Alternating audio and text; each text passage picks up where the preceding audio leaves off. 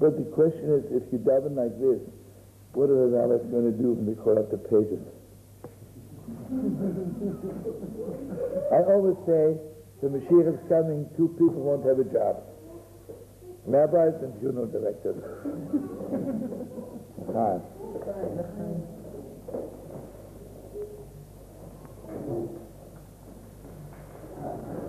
I just want to relearn a little bit what we learned yesterday. And again, the sad truth is, when I spoke to Dovitul in Salzburg, he didn't have any Gemaras with me. And the Ramada, when it sounds, I don't have anything either. Stupid. But nevertheless, basically what I will learn with you this morning, just a little bit. No, right now, it'll take too long, you know. This is the biggest study in Brochus, you know, but Shir is Sholem. But I just want to throw something at you. Yeah, I'm sorry, yeah. I didn't say a word. We're switching to Shulchan Aruch. Yeah, please. I wanted to mention today,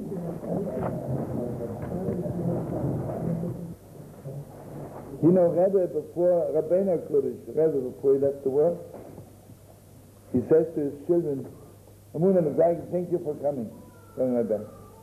He says to his children, so far I was taking care of you. From now on, you have to take care of me. He said, it's the Bonai on its soul. Anyway, I'm sure, Micha, you're doing a lot for your brother. I'm sure this is not the first time you're thinking of him. But we in this world will never know how much we're doing for those on the other side. Well, you know something, the deepest depth, whenever you think of somebody in this world, they mamish feel it. The Zohar Kodesh says there is no such a thing, me thinking of somebody and they are not thinking back of me at the same time. Unbelievable. Anyway, today is the outside of Michael's brother Mordechai and Chaim Piar. Good. Can you imagine how long your brother was sitting out there waiting for Chavah to get together and learn for his name? Yeah. You know what's special about this world? That we never know how good it is what you're doing. Because if you would really know how good it is, we'd be crazy. Imagine if I would know how important it is to say hello to people on the street. I wouldn't have time to sleep, right? I'd run around the street of the world like crazy the whole time and say, hello, Moshe, hello, Yankel, hello, Fritz, hello, Hans, you know, like crazy. Thank God it lets you do so much. But you see, okay, let's assume any mitzvah in the world, right? So I want to bless you today to have a little taste, a tiny little taste. How much it means to your brother that you are thinking of him.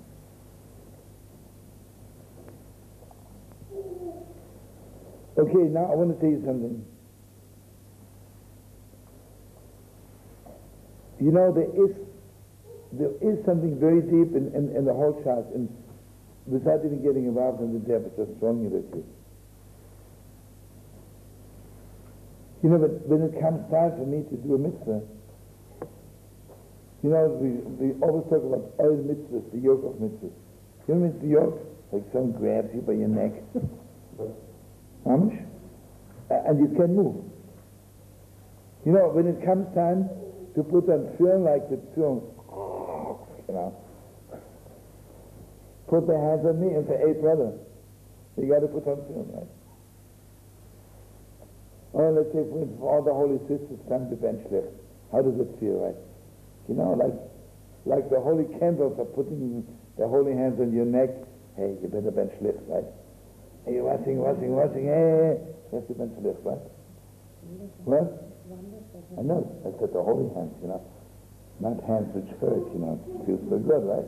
Real holy massage. But you feel mamish, you have to, right? What's wrong and have to, right?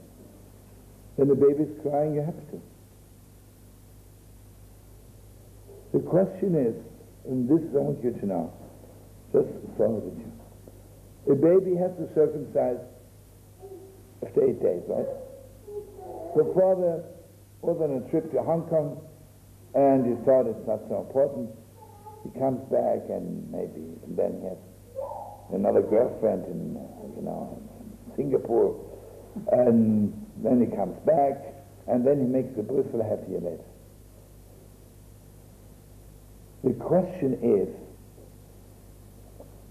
this a one-time avera? He didn't do it on time and he's doing it late? Or is every second he didn't do it on avera? Every second. I'm sure you remember, it's a machlokes Rambam. Because whenever you have to do something and you didn't do it, every second you didn't do it is an extra avera. Or, after 8 days, a person can be circumcised when he's 50, 60, right? Imagine someone lives 100 years, and the last second of his life, he's circumcised. It's also good, right? And he has to. But davening is something else, in the deepest depth. Or maybe not. When it comes time to daven, and again, I want you to understand in the deepest depth, the thing of davening is deeper than putting on film, deeper than benching more. Because davening, like Abnachmas, my whole life depends on it. It's a different kind of fear. Like, I'll tell you something, imagine the secretary has to check in 9 o'clock, right? Would you say this checking in 9 o'clock is the same like she is mechuyev to type a letter for the boss? It's a completely different chiyuv, right? The chiyuv of, she gets paid, the secretary, I have to type a letter. The checking in is deeper than others. Much deeper. So the thing is, I have to check in by God's free time. I have to check in the morning, check in the afternoon, a little holy check-in as a Jew. The thing is, how long can I wait with my checking in? And how much does that exclude everything else?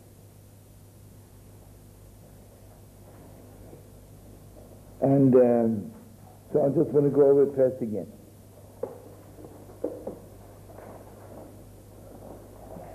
And you see what it is, something else, which I forgot to tell you yesterday. Do you need anybody more holy and more strong than Rabbi Levi Yitzchak Berditcher? Remember I told you yesterday that Rabbi said Rabbi Levi Yitzchak Berditcher, when he davened, Brother Satan comes to God and says, what do you need the Beit HaMikdash for? Rabbi Levi Yitzchak Berditcher is mechaven all the kavonos of the Kohen Gadol. I have to show this thing because I'm so glad to see Brother Alon, and I think this is one story I never told you. That's good to remember. Yeah? You want to make a break? No, I just want to say that it was somewhat relating to the Shulchan Aruch and the Kotan Bet. I'll go to page 2 your of 100%. the Zero sheet of Shulchan Aruch. You want to just tell them what it's all about? No. I should go. You can go. Okay, we'll learn inside in 2 seconds. I just want you to know what it's all about. The question is, how much freedom you have in the morning before you're done. How much is it like I told you have to check in. First secretary says, I was cleaning the ashtrays and I forgot to check in late. Yeah, this is very cute, You have to check in. Or you can say, no, she was also working for the office, right? When I walk around saying hello to people, I'm also working for God. I don't say that you completely dismiss the Rabban Shlomo. What you have to do, you have to daven, right? But anyway, to make it very fast, the Heilige Ropshitzer, the Heilige Zis Ropshitzer, his daughter, one of his daughters, and they told him about the Shidduch, the Chemda Shlomo, you have to say it? Yeah, no. He was a rabbi in Warsaw, I mean, to be the rabbi in Warsaw at the time of Sea of Lublin, you got to be a Gewalt, right? Gewalt, right? So anyway, so he has a son, also a Goen Adir, 15 years old, and the Ropshitz is on his way to Warsaw to look at the Chosen for his daughter. He passes by a little station. He traveled all night. In the morning he comes to the synagogue, and he wants to daven. And there he sees a boy, a bar mitzvah boy, the son of the shammers, obviously, and he's making a fire in the shul, throwing in wood. And the Ropshitz could read thoughts, right? He sees that this boy of 13 is machaven the kavonas of the Kohen Gadol on Yom Kippur of Pit Maktar. I can't believe it. A little boy here, we think we are sitting in Lublin, the Sea of Lublin, and we know all the kavonas. 13 years old, and he is machaven all the Yehuda, all the concentrations, and all the, whatever it is. What? All the kavonas. How do you say kavonas? Intentions, yeah. He thinks this is crazy. I'm not going to Warsaw to get the son of the Chemdeshleima. This is my son-in-law. But again, you don't do anything without the Rebbe, right? He goes right back to the Lublin. And he says, Rebbe, I'm not going to Warsaw. I met the son of the shamas of that shtetl, and he's mechaven the kimonos of the Kohen Gadol on ordinary morning, like today, Monday morning, he throws in the fire. I can't believe it. The Siruzin says, no, I think you should still go to Warsaw. And in Lublin was very strong. He never said, you have to. But on his way to Warsaw, he goes there again. This time he comes earlier, he arrives at 3 in the morning, and he's going to the mikveh, and there's the boy is in the mikveh. He is mechaven the kavonas of the Kohen Gadol when he was immersing himself on Yom Kippur, on an ordinary day. You know what that means? By this boy was Yom Kippur every day, right? He said, I don't care what the Rebbe said. I don't care. This is my son-in-law. He packs him up, talks to his father. He said, I want him as a son-in-law. Takes him straight to the Lublin. This is awesome. Did you ever hear me telling you this? No. Do you remember? No. Maybe no. Yeah, it's good I'm telling you.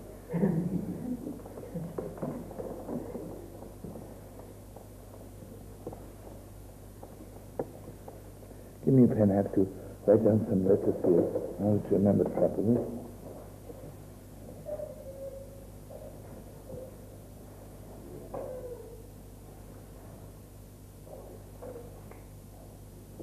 Okay, I don't remember what it was. It was one of the last Seifim of Shulchan Aruch.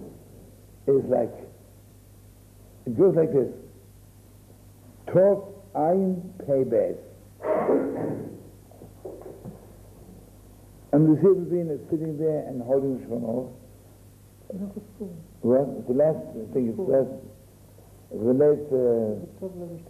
is Mama's the last or one of the last? Okay. He says to this little boy, his name was Osho. He says, Osho, what does it mean? He says to him, Ein Pei means Erev Pesach, and Tov Beis means Tisha B'Av. Peter says, okay, now it's off. Do you know what he meant to tell him? The Heilig Lublina took off on Tisha B'Av, and this little boy Osho died on Erev Pesach. That's all. He told him, I know when I'm leaving the world, and I know when you're leaving the world. Anyway, this Rab Osho became the son-in-law of the holy Rab Shitze, and when the Rab Shitze left the world, the holy son became a chassid of Rab Osho. Why did they get mixed up now with kavonas? I don't know.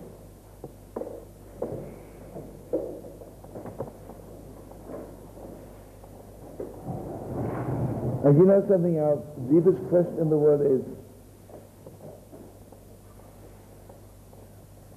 okay, I'm saying it inside.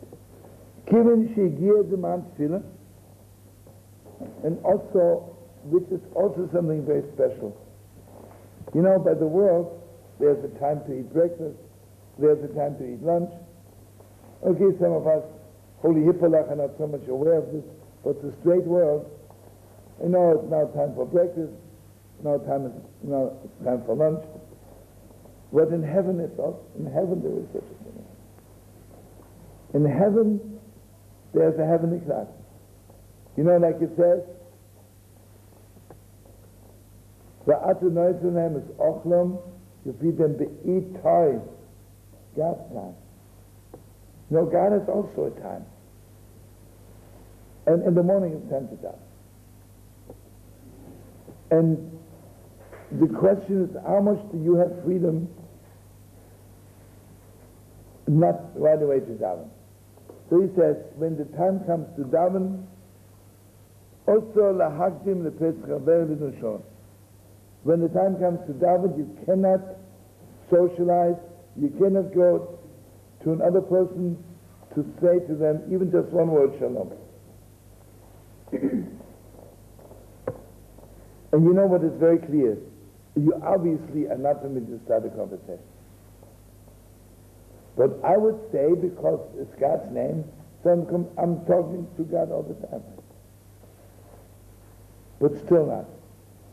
Because when you say shalom to another person, as much as it's God's name, but there is like a little bit somewhere between me and God, if there is such a thing. Right now you have to die. Mishum d'shmoi shel HaKadosh Baruch Hu shalom. You know what it means? Remember, we were learning it yesterday. If I begin talking to somebody, in the middle of talking, I talk to somebody else. You see, you're talking to me, right? The moment I utter the word shalom, I'm already addressing God.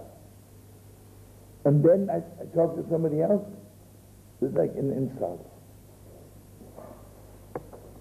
Aber mutter loyman stuff with the moatov. But he has a right just to say good morning. But when he says good morning, he's not really saying God's name. And also, you see, friends, we have no idea. You know, I once heard from the Baruch Rebbe, you know, imagine I'm coming from a planet, and then I'm walking into how do you say the plant where you produce atomic weapons stuff? Nuclear plant. What? Nuclear plant, right? And I walk in there, see all those machines, and I'm a famous piano player, so I'm putting my hand on those buttons and play piano. You're crazy, you're destroying the world, right? You have to know where the buttons are, right?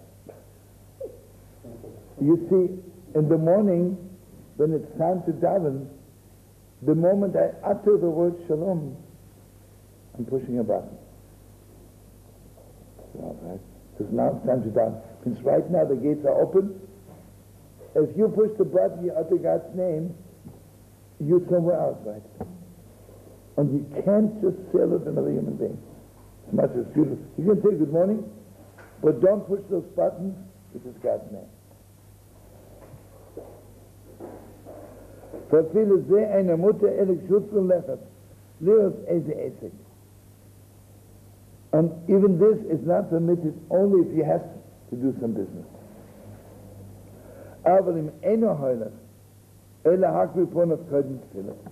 But he doesn't need to do it right now. He's just doing it, and it feels like saying hello before you're done.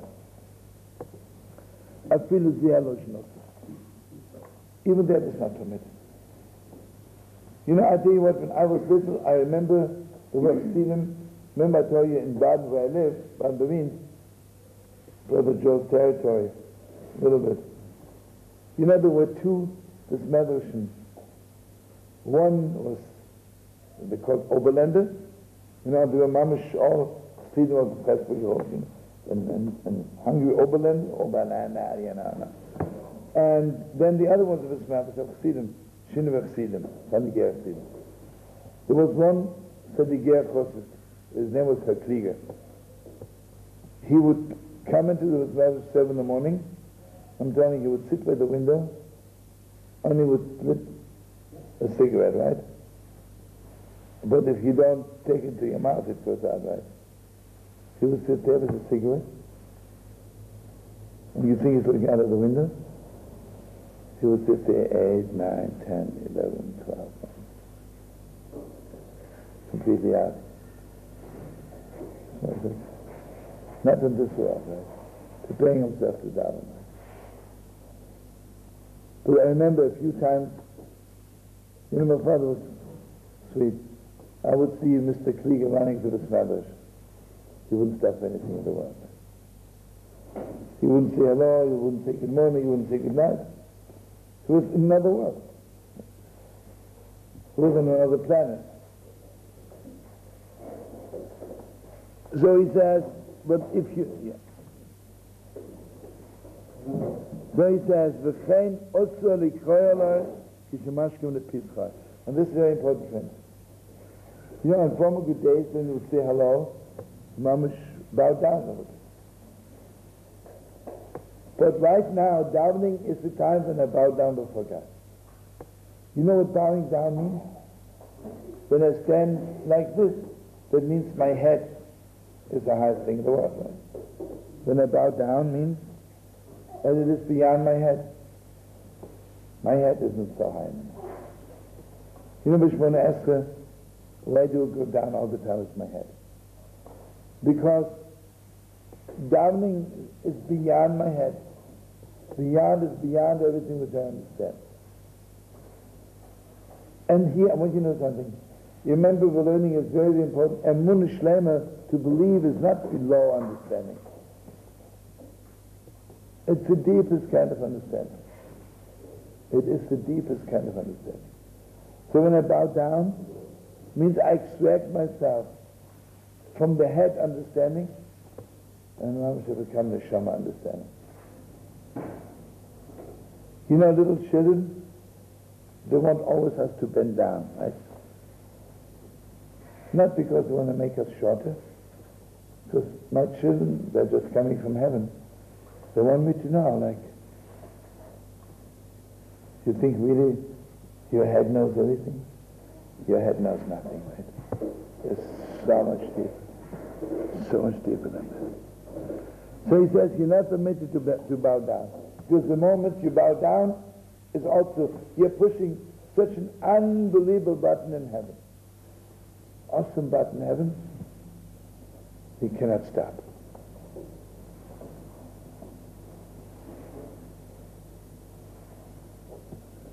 But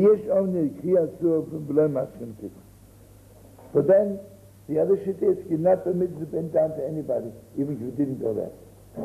Just like the very act of bowing down is already the beginning of davening. And this is very deep, and I said enough, I didn't have time to learn the whole Gemara, but it's good. Maybe one of you have one day you'll take out this page and you look up the Gemara in Brachos. V'im hiskal levarach ha-brachos, ein lochish kol kach. Okay, this is where the whole big shine in the Gemara, but here, right in the Bris Yosef, you know, mamish pasuk is that. When if he didn't say the brachos already, if he did say the brachos,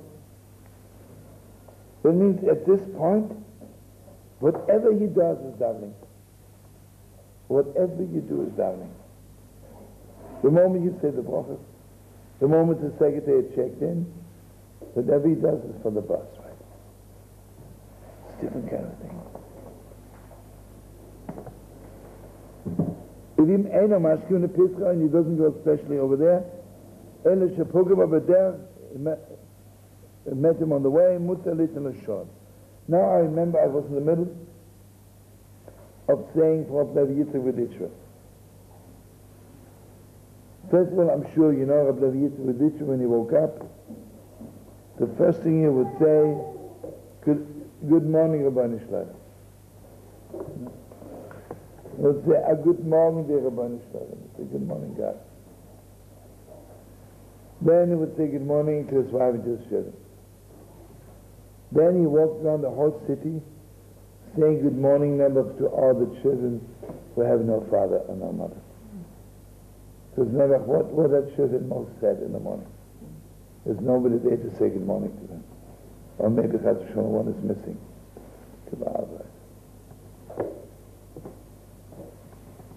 Let me ask you, how would it sound to you? I woke up from the Yitzchak, say, listen, from the Yitzchak, here's Shano, can you please?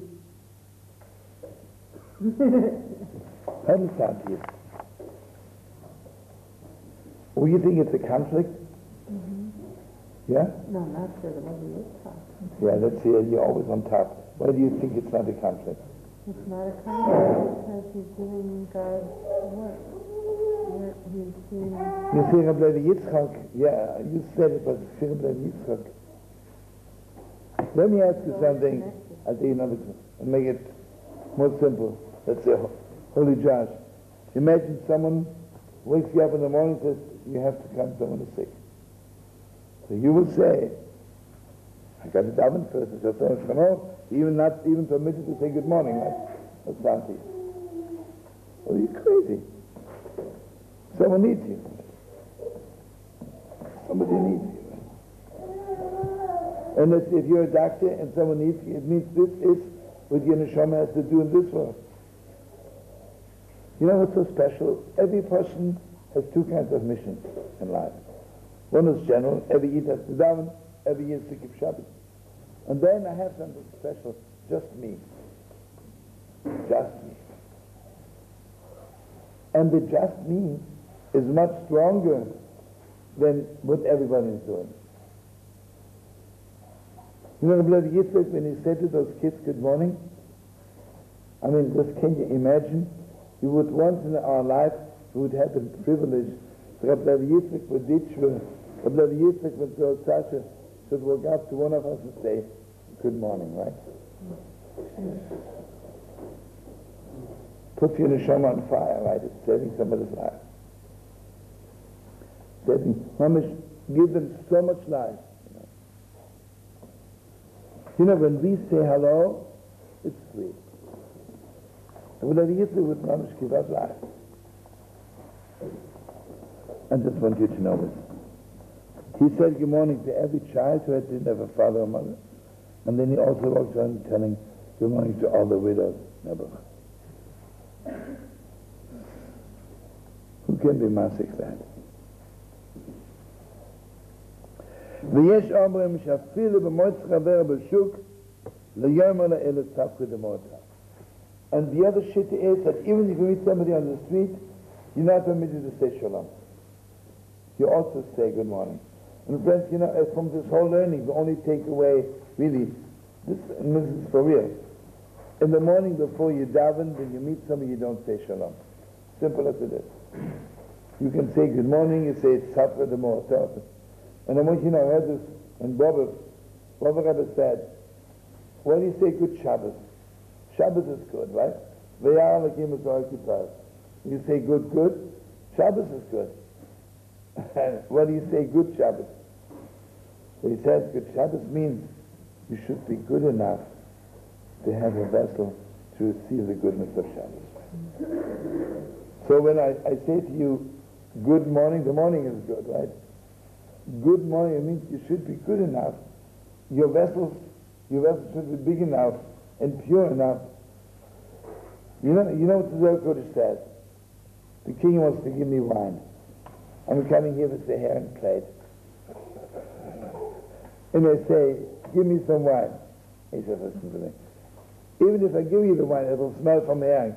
I'm not going to make my wine, give me a clean plate. In the morning, you remember all the season before they daven, they would not go to the mikveh. And you know something? There is something in the world, even the lowest person in the world, when they wake up in the morning, the mama should wash them. They want to wash themselves. Because there is something in the air I really want God to give me the best morning, the best day. And I really need to wash my vessels a little bit. Remember that a prostitute says,